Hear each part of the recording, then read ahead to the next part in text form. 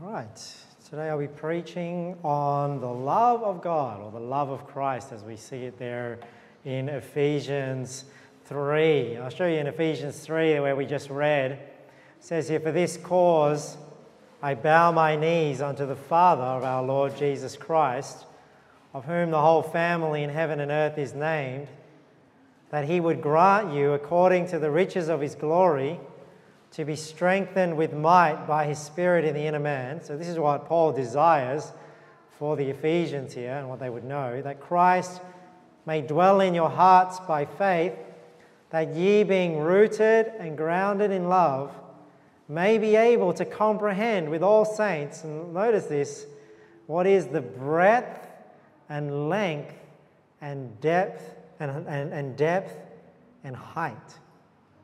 So if you remember last week when we talked about God being outside of our dimensions, look at what he's saying here. That's 4 dimensions, isn't it? Breadth and length and depth and height. And to know the love of Christ, which passeth knowledge, that you might be filled with all the fullness of God. Do you know that God desires that we would know that he loves us? Right, and you're probably thinking, of course God loves us. But then sometimes you might find yourself saying things like, God doesn't care what I do. Or you might say something like, God is done with me. How can God love me after I do X, Y, and Z? Or you might think to yourself, I don't think God is listening to my prayers.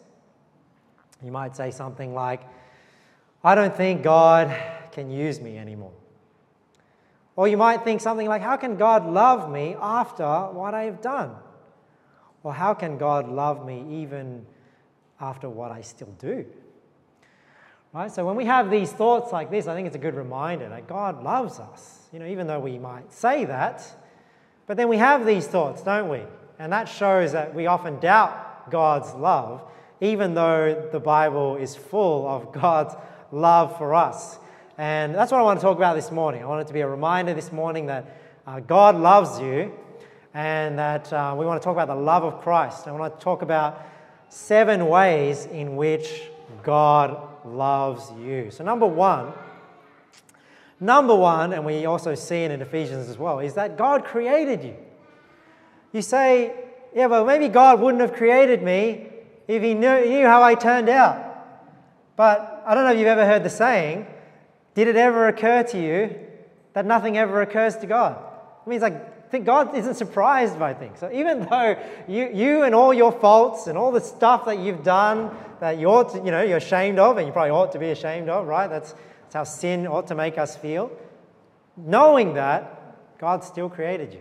And life is often one of those things that we take for granted. We complain about how life didn't turn out the way we wanted it to, and we can't do this and can't do that, or we didn't do this and didn't do that, or didn't get to experience this or experience that, and these plans that I had fell through, and we complain about these things. And often we forget and we take for granted the things that are very basic that God has provided us with, like life, our health. Just the fact that we exist, the fact that we get to even enjoy the things we do get to enjoy. God is the sustainer and the giver of life. Right? Ephesians 3, it says, "And to make all men see what is the fellowship of the mystery, which from the beginning of the world hath been hid in God, who created all things by Jesus Christ." Look at Psalm 103. "Know ye that the Lord, he is God. It is he that hath made us, and not we ourselves. We are his people and the sheep of his pasture." We ought to give thanks that we are even alive. Think about what Jesus said. What shall profit a man if he gain the whole world and lose his own soul? Right? That's how valuable your life is. That is more valuable than, even if you had everything in the world, you ought to trade that to preserve your life. Right? "God that made the world and all things therein, seeing that he is Lord of heaven and earth, dwelleth not in temples made with hands." This is Paul preaching on Mars Hill to the Athenians, right? Telling them about the unknown God, the one they ignorantly worship.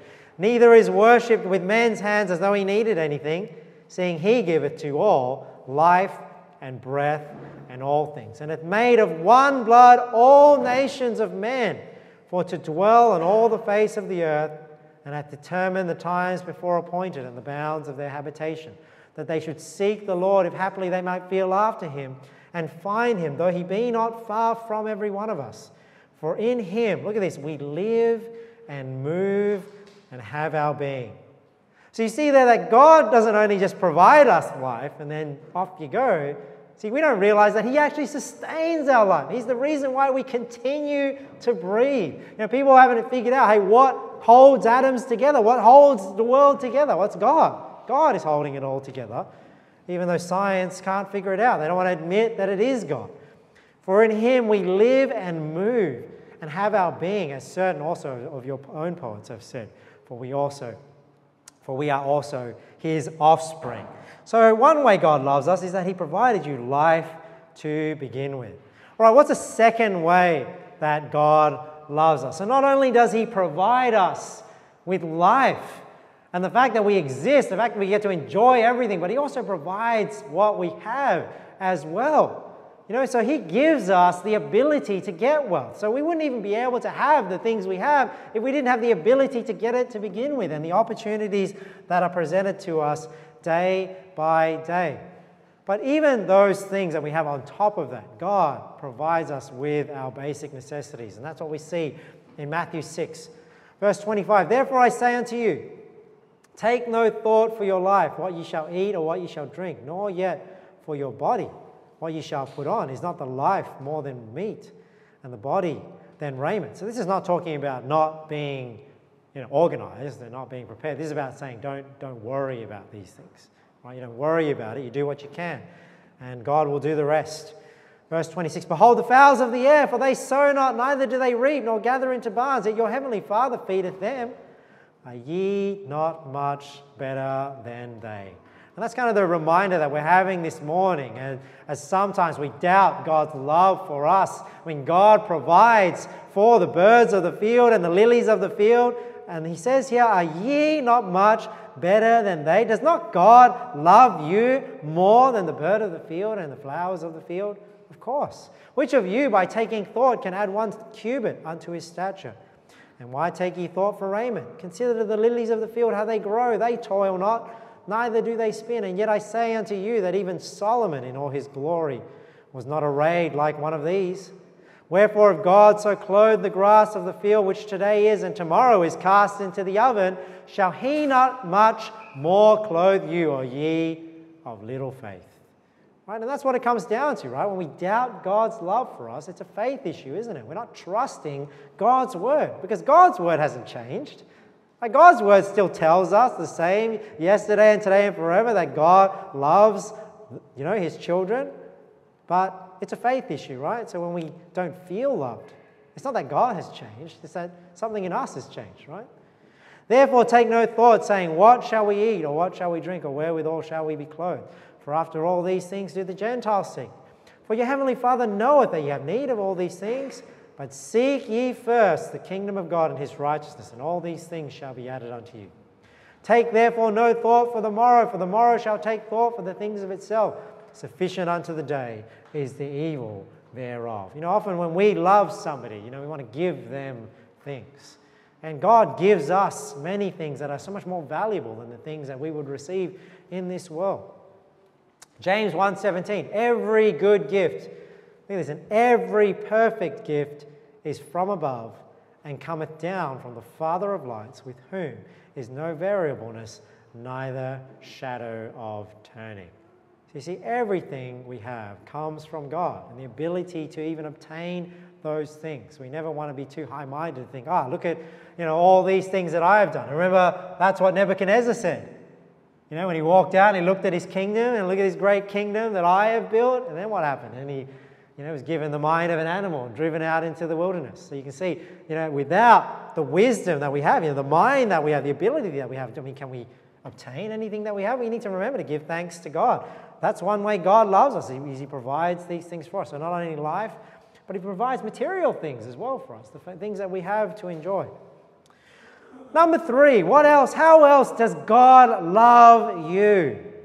Number 3 is he does what is best for you. So we don't want to get caught up in just like God just gives and gives and gives and think God is like some heavenly, Santa Claus that we just like ask whatever we want and he just gives it to us. No, he does what's best for you. And this is why sometimes you might ask for something and you might not get it.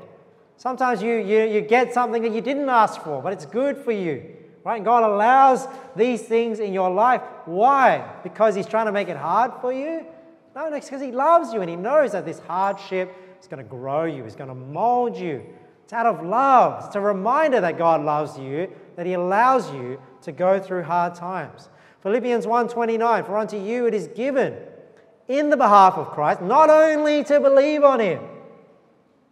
So notice that. So sometimes when we go soul winning and we tell people, if you believe on Christ, and then you'll be saved, and then they always say, well, then what's the point of going to church? What's the point? Well, it's because it's not only given unto you on behalf of Christ just to believe on him, right? There's other things for you to do. We're just talking about how to be saved. You believe on him to be saved, but this is not all God has given unto you, wants you to do, but also to suffer for his sake, having the same conflict which he saw in me and now here to be in me. So you see, God isn't always positive, because sometimes what's best for you is a little negativity in your life to grow you, right? To make you suffer and to mold your character to be more like Jesus Christ. I mean, think about it. Are we better than Jesus Christ? Was Jesus' life just happy and wealthy and everything was going well? No, he went through suffering. In fact, the Bible says he was made perfect through suffering, right? So that's why God allows us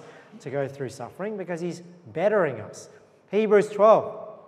Not only does he allow us to suffer, look at what it says here in Hebrews 12. And ye have forgotten the exhortation which speaketh unto you as unto children. My son, despise not thou the chastening of the Lord, nor faint when thou art rebuked of him. So not only is he allowing us to go through hard times to make us better, but when we do wrong things, he's chastening us. And God, he can chasten us in all sorts of different ways. Right? He's not limited to how he chastens us, but he can make life hard for us if we are naughty. Right? For whom the Lord loveth, he chasteneth, and scourgeth every son whom he receiveth. That's what I want you to focus on today when we talk about the Lord's chastening. God's chastening is not out of hatred and indignation. This is not a curse God is putting on you. That's Old Testament, right? That's the old covenant that Jesus took for us. He was made a curse for us, right? So that we could receive the blessings. This is not talking about the cursing of God. This is talking about God's love for us as a heavenly Father wanting to correct his children that go astray, right? So you don't want to despise the chastening of the Lord. Don't faint, don't quit when you're rebuked of him. For whom the Lord loveth, he chasteneth, and scourgeth every son whom he receiveth. If ye endure chastening, God dealeth with you as with sons. For what son is he whom the Father chasteneth not? But if ye be without chastisement, whereof all are partakers, then are ye bastards and not sons. Right? So the Bible's saying here, if God doesn't chasten you, he doesn't love you. What are you, an illegitimate son? That's what a bastard is. An illegitimate child rather than an actual child of God? No. God, when you are a believer on Jesus Christ, God deals with you as a father. So he's going to set you right back, maybe bring some things in your life to refocus you back on him and where you should be heading. And here in James 4, look, sometimes when we ask for things, that doesn't mean God is necessarily going to give it to us. James 4, ye ask and receive not, because ye ask amiss, that ye may consume it upon your lusts. I mean, have you ever asked for something from God and you never really considered God in that prayer request? You never really considered whether it furthers the kingdom of God, whether it was a good thing for you. It's just something you wanted. But sometimes you don't get it. Why? Because God knows maybe you're just asking it out of your own desire as opposed to asking it for the right reason. And he doesn't always give us what we ask for. But he does what is best for us. That's number 3. So he created us. He provides for us. He does what's best for you. Number 4 is he listens to you. He listens to you. Maybe you don't have somebody that listens to you very well, but God is somebody that listens to you. Maybe you're not a very good listener yourself. Sometimes I'm not always a very good listener. Have you ever tried to listen to somebody? I know sometimes I haven't said to my wife, I got to say like, sorry Elizabeth, I wasn't listening. My mind was actually somewhere else. Make her repeat herself. But, sometimes we're like that, right? We're not really fully paying attention. We're pretending like we're listening, but our mind is somewhere else. God is not like that. God, when you speak to God, He listens to you. We have that assurance, and because He loves us. 1 Peter 5, casting all your care upon Him. Look at this, casting all your care upon Him. It's not casting some of your care upon Him, not casting upon Him the care that you think He cares about. It's casting all your care upon Him. Why? For He careth for you. Because He cares for you. Right? Sometimes we doubt this, don't we? We don't believe this. That's why it's an issue of faith, isn't it? See, do you really believe that God cares about the things you bring for Him? Well, He's telling you here, casting all your care upon Him, for He careth for you. Philippians 4, be careful for nothing. So remember, care in the Bible is often worry, concern. Be careful for nothing, but in everything by prayer and supplication with thanksgiving. Let your requests be made known unto God, and the peace of God, which passeth all understanding, shall keep your hearts and minds through Christ Jesus. And the great thing about God, not only that He listens to us, but He listens to us patiently. He doesn't mind that we come back to Him. And the Bible uses this term, like He doesn't upbraid us. Right? He upbraideth not. What does that mean? He doesn't tell us off for coming to Him too often. Right? James 1:5. Often we are like that, right? Often we don't have the love that God has. People come to us, John. We start getting a little bit, stop bugging me. Right? God is not like that. That's how much God loves you. That He wants you to come to Him, and He doesn't get impatient with you. If any of you lack wisdom, look at this. Let him ask of God, that giveth to all men liberally and upbraideth not. That means He doesn't tell you off. And it shall be given him. But let him ask in faith, nothing wavering. For he that wavereth is like a wave of the sea, driven with the wind and tossed. For let not that man think that he shall receive anything of the Lord. A double-minded man is unstable in all his ways. Right? So God listens to us. He's ready to listen to us. And often we don't use that avenue as much as we should. Right? Sometimes we'll go through hard times, or we'll go through something tough, and we'll just think, I'm on my own. I just got to rough it through. But that's not true. You have a God there that will listen to you. That may help you if you will only ask Him for that help. And maybe He's just waiting for you to ask for that help. So to show that you trust Him, and if you're going to go at it on your own, maybe He'll let you do that so that you'll have to learn the hard way. But oftentimes we don't seek that help as often as we should. But God is there for us. And it's a beautiful thing, that even though we take His presence for granted, He's still there for us even when we come to Him and He upbraideth not. All right, number 5 is, not only does He listen to us and He's there and He's patient with us, but He's a God that understands you. Right? He understands what you're going through. Oftentimes it helps to have somebody that can relate to your struggles. And that's why you never want to be discouraged when you go through hard times, because that's going to allow you to relate better to somebody else, right? When you have to give them encouragement, when you have to help them go through hard times. Well, God is the same. Jesus Christ is the same. He's not somebody that doesn't understand what we go through.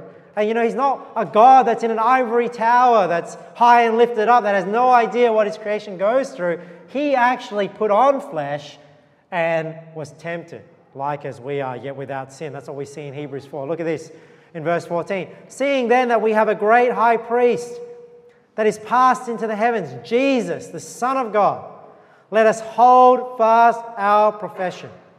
For we have not an high priest which cannot be touched with the feeling of our infirmities. So it's saying here, that's not what our high priest is like. Our high priest is not somebody who doesn't understand what we go through, but was in all points tempted like as we are, yet without sin. And like I talked about before, we are not, we live a much easier life than what Jesus Christ went through. So anytime we get that thought, Jesus doesn't understand what I'm going through, or he doesn't know he doesn't understand what I feel, we're kidding ourselves. Right? Oh, ye of little faith. Jesus understands hardship, trials, and temptations to a much greater degree, I'm sure, than many of us. I mean, look at what, we see him here. 40 days and 40 nights without food, tempted by Satan himself. I don't think there's many of us that can say we've experienced this level of temptation, even though we think, I'm being tempted so much. Luke 4:1. Jesus, being full of the Holy Ghost, returned from Jordan and was led by the Spirit into the wilderness, being 40 days tempted of the devil, and in those days he did eat nothing. He did eat nothing. And when they were ended, he afterward and hungered. So not only did Jesus experience the temptation in the wilderness, but there were often times where Jesus didn't even have somewhere to sleep. So he understands when people go without. Right? Sometimes when people lose everything or when people are financially struggling, Jesus understands that. Jesus didn't have a lot either. Look at this in Luke 9:57. It came to pass that as they went in their way, a certain man said unto him, Lord, I will follow thee whithersoever thou goest. And Jesus said unto him, Foxes have holes, and birds of the air have nests, but the Son of Man hath not where to lay his head. You see, that's what a guy is saying. Hey, I want to follow you wherever you go. And he's warning him. He's saying, you know what? Foxes have a home, the holes, right? Birds have nests. They have a home to go to. He's saying, you want to follow me? I don't even have somewhere where I'm going to sleep. Right? So he's letting him know, the type of journey he's going to go on if he really wants to follow Jesus. And this is physically here in these travels. Matthew 26. How else does Jesus understand us? Well, Jesus understands fear as well, doesn't he? Jesus understands fear. Sometimes we glaze over these passages, but it's good sometimes to sit and just read these and reflect on what Jesus was feeling when he prayed in the Garden of Gethsemane. Matthew 26:36. Then cometh Jesus with them unto a place called Gethsemane, and saith unto the disciples, Sit ye here, while I go and pray yonder. And he took with him Peter and the two sons of Zebedee, and began to be sorrowful and very heavy. Why? Because he knows what he's about to go through. And it's not that he was, he's God, in the Spirit of God, right? But his humanity, he's also a man. He gets fearful, right? In terms of what he has to go through, the heaviness of what he's about to go through. And we see here also how he responds, how he trusts God, and he leans on God for that strength. Matthew 26:38. Then saith he unto them, My soul is exceeding sorrowful, even unto death. Tarry ye here and watch with me. And he went a little further and fell on his face and prayed, saying, O Father, if it be possible, let this cup pass from me. Nevertheless, not as I will, but as thou wilt. So that's why when the Bible says, we have not a high priest which cannot be touched with the feeling of our infirmities, you can take that seriously. You can take that to the bank, that Jesus knows what you're going through. So when you pray to God, like Jesus is here, God understands you, and he listens to you. This is one way God, loves you, where we don't always show that perfect love, do we? But God loves us like this. Number 6, got 2 more. Number 6 is God is always with you. Jesus is always with you. You may have friends and family and whatnot turn their back on you. Maybe you've had somebody betray you. Maybe somebody not stand with you in your time of need. Jesus is not like that. Jesus is always with you and will stand with you. You never walk alone, right?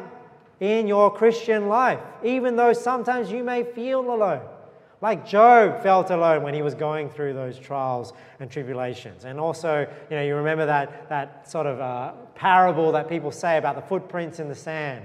If you don't know them, there's 2 footprints in the sand, and that represented somebody's life. And when he looks at his life, he looks at the footprints in the sand. Sometimes he only sees one set of footprints. And he asks God, when he says, God, how come, whenever there was the hardest times in my life, you left me. There's only one set of footprints in the sand. And God responds to him, no, my child, those one set of footprints in the sand. He says, that is when I carried you. So while he thought God had abandoned him in his most hardest times of his life, that's where God actually carried him through those things. And I think that's a good reminder that Jesus is always with us. He doesn't abandon us. Matthew 28, Jesus came and spake unto them, saying, all power is given unto me in heaven and in earth. Go ye therefore and teach all nations, baptizing them in the name of the Father and of the Son and of the Holy Ghost, teaching them to observe all things whatsoever I have commanded you. And lo, I am with you always, even unto the end of the world. Amen. Look at what he says in Matthew 18:20. For where 2 or 3 are gathered together in my name, there am I in the midst of them. So it's not God is only with us when we're serving. God is not only with us when we're gathered 2 or 3 in his name. But look at what it says here in 2 Corinthians 13. Examine yourselves, whether ye be in the faith. Prove your own selves. Know ye not your own selves how that Jesus Christ is in you, except ye be reprobates. Right? See how Jesus Christ is in you. Jesus Christ lives in you. He's always with you, teaching you. Right? Because we learned about last week, these 3 are one. So God is always with us. Colossians 1:27. To whom God would make known what is the riches of the glory of this mystery among the Gentiles, which is Christ in you, the hope of glory. Hebrews 13 verse 5. Let your conversation be without covetousness, and be content with such things as ye have, for he hath said, I will never leave thee nor forsake thee. Now we always use this verse, or I always use this verse to describe eternal security. When people say, oh yeah, well God will never leave me, but I can leave God. But the thing is, if you try and leave God, he's just going to stay right there with you. You can't leave him, because he's never going to forsake you. You can try and forsake him, but he's going to be right there with you as you're trying to forsake him. So he had said, I will never leave thee nor forsake thee. See, that's how much God loves you. So that even when you forsake him, he still loves you. So that we may boldly say, the Lord is my helper, and I will not fear what man shall do unto me. Right? He's always with you. And the last one we want to talk about is God's love for you is unconditional. It's unconditional. Now, another way we can describe this is he loves you eternally. And oftentimes we'll say to people, the gift of God is not conditional life. Right? It's not that you have life and the love, God's love until you mess up. Right? It's eternal life, because whether you mess up or not, you always have God's love. And that's true unconditional love. Unconditional love is no matter what state you are in, God's love is always there. He may relate to you differently in the terms of, how he deals with you, right, based on your relationship, but his love never diminishes for you if you are his child, right? Well, the assumption here is that you've believed on Jesus, right? You have to believe on Jesus Christ. That is how we access the love of God. Those who reject the love of God will experience God's wrath and indignation in hell. But if we accept God's love through Jesus Christ, this is what we receive. Romans 8:35. Who shall separate us from the love of Christ? Shall tribulation or distress or persecution or famine or nakedness or peril or sword, as it is written, for thy sake we are killed all the day long. We are counted as sheep for the slaughter. Nay, in all these things we are more than conquerors through him that loved us. For I am persuaded that neither death nor life, nor angels, nor principalities, nor powers, nor things present, nor things to come, nor height, nor depth, nor any other creature shall be able to separate us from the love of God, which is in Christ Jesus. And yet after a passage like that, some people can say, yeah, but I can walk away from God. I mean, do you really think once you're saved, you can get away from God when he's trying to make it abundantly clear that nothing can separate you from the love of God, which is in Christ Jesus our Lord. And for somebody to think, yeah, but if I walk away from God, then He won't love me anymore. Of course not. That's why it's eternal life. We're forever saved. And thank God for that. So not only are we forever saved, there are implications to this doctrine when we think about it.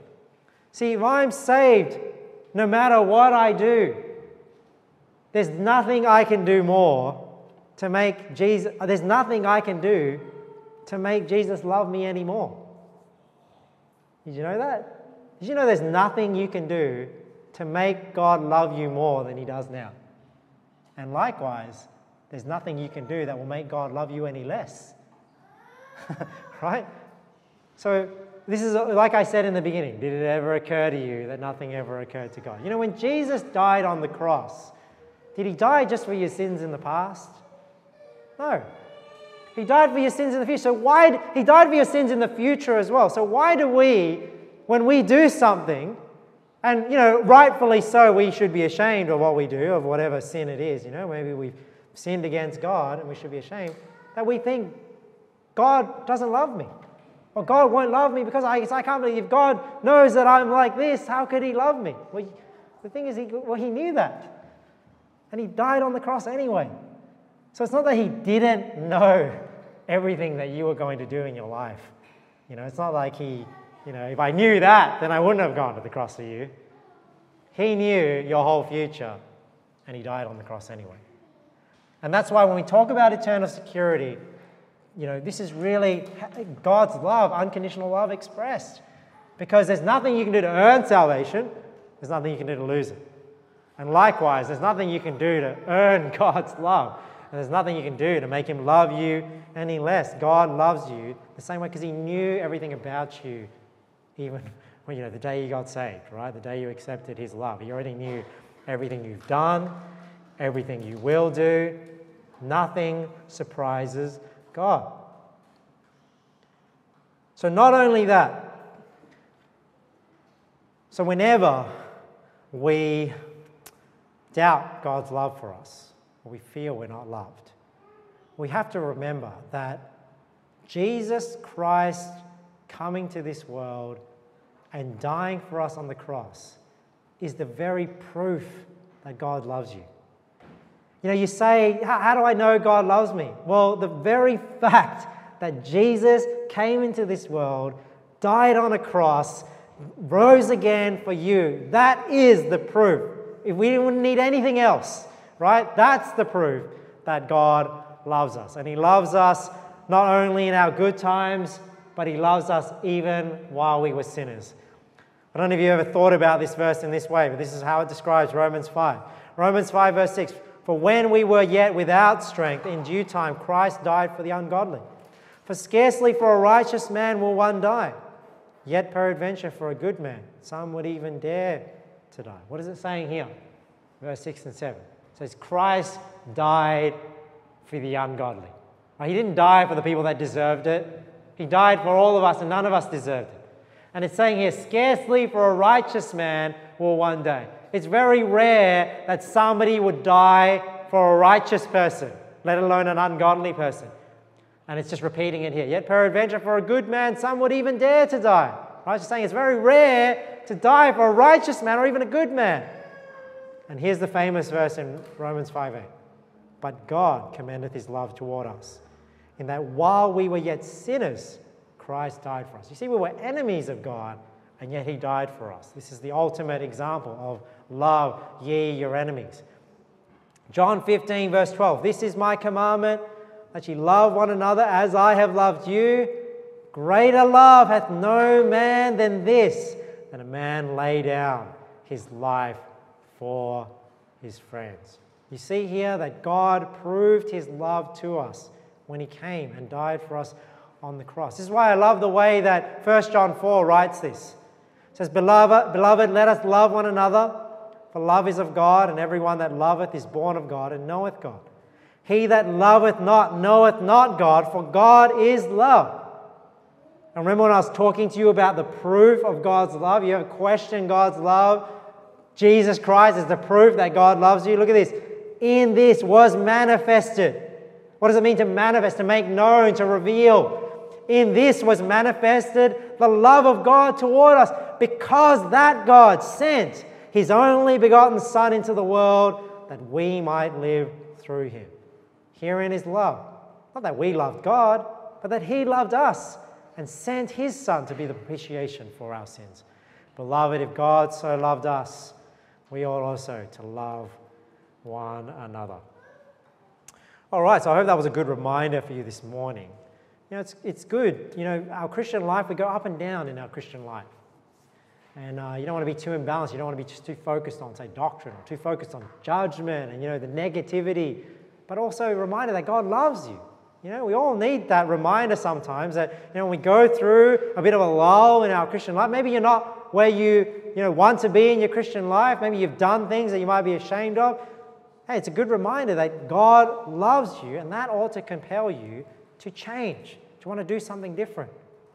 So how does God love you? He created you, provides for you. He does what's best for you. He listens to you. He understands you. He's always with you, and He loves you unconditionally. So let's close on just this one last verse. 2 Corinthians 5. For the love of Christ constraineth us. What does that mean? It's like we're holden to it. We don't have a choice, right? We're forced. The love of Christ constraineth us, because we thus judge that if one died for all, then we're all dead.